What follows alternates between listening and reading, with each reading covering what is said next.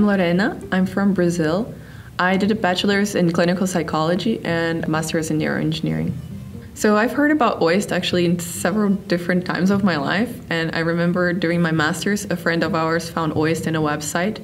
And he was like, Lorena, this is so much like you. It's interdisciplinary. Because I went like from psychology to like engineering. I looked up OIST and I was like, oh, that's too fancy for me. Like I cannot go to a place like this for sure. They would never accept me. After I finished my master's, I was also like checking PhD places, and there's a website like Find a PhD, and there was a huge advertisement for OIST. I was like, okay, that's another time that OIST appears to me. So maybe that's a sign or something. So like I kind of applied. I had zero expectations, but I applied, and I came to the interview.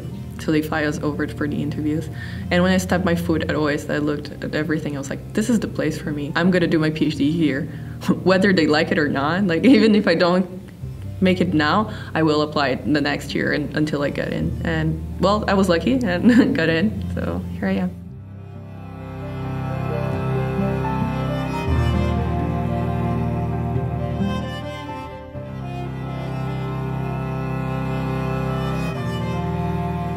Before coming, I think the language barrier was a concern for me. So I didn't know any Japanese, and my English is not very good as well. So I was very concerned about the language. But OIST has a lot of ways to help us. There's the resource center. Graduate school also helped us a lot with Japanese related stuff. Turns out it wasn't a problem. And we can also take Japanese lessons here. That was very helpful. I'm taking the lessons and I really enjoy it.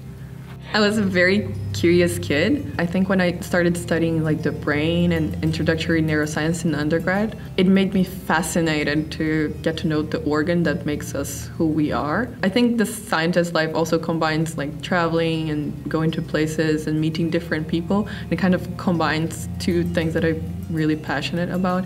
I studied the neurobiology basis of habit behavior.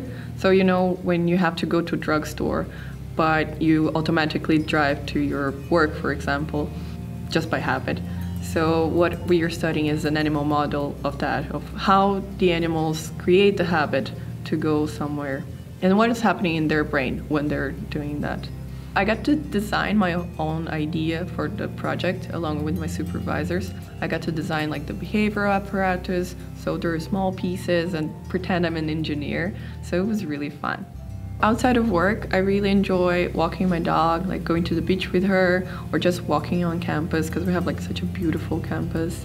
I'm also part of the student council, so I'm a welfare officer for 2020 student council, so we kind of facilitate the communication between students and OIST. Also part of lots of clubs, so I really like doing sports, so we play frisbee, volleyball. There are some Sanshin lessons on campus also, which I take. I think it makes me feel like closer to the Okinawan community. And Okinawa also, I really like the outdoors activities of Okinawa. Okinawa is so beautiful. You can go to the beach, you can go snorkeling, hiking, diving. It's just, if you're an outdoor person, it's perfect, it's heaven. So I really like enjoying Okinawa. On our first week here at OIST, someone took a picture of us with our dream for when we finish our graduation. And I remember I wrote, I want to make the world a better place. I think it's very sweet, but I think it was also very grand. And I still want to keep trying to make the world a better place. But I think what I want is to get to know the world through science and to get to know different people, different perspectives, and how science is being made in different countries. Because I think that kind of makes us like more together as a whole.